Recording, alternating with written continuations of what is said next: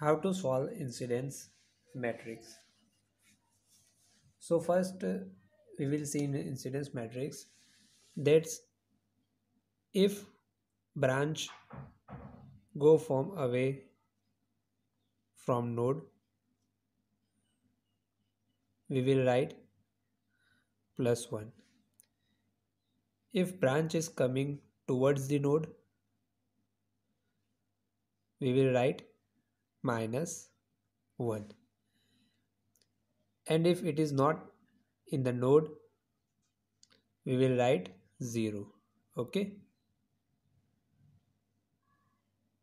So coming towards the node, we will write -1. Going away from the node, the branch is going away from the node, we will write +1. Otherwise equal to 0. So how many branches in this graph? 1, 2, 3, 4, 5, 6. 6 branches. And how many nodes? 1, 2, 3 and 4 nodes. So first we'll write here branch, and here we will write node. Okay, so how many branch? A, B, C, D, E and F. And how many nodes? 1, 2, 3 and 4. Okay, so first we'll consider first node here. So how many branches going away? B, A and D. B, A and D are going away from the nodes. So for first we write for A is going away from the node, +1. B is also going away from node 1, +1, and D also is going away from the node 1. And C is not present in the node, E also not present, and F also not present in the 1 node. Okay.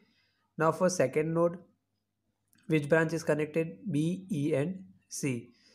B is coming towards the nodes and E and C is away from the nodes. So first we'll write B is coming, C is going away, E is also going away, and D, F and A is not present in node 2. We will write 0. Okay. Now for node 3, which branch is coming? C is coming, A is coming and F is going away. So for A we'll write here -1.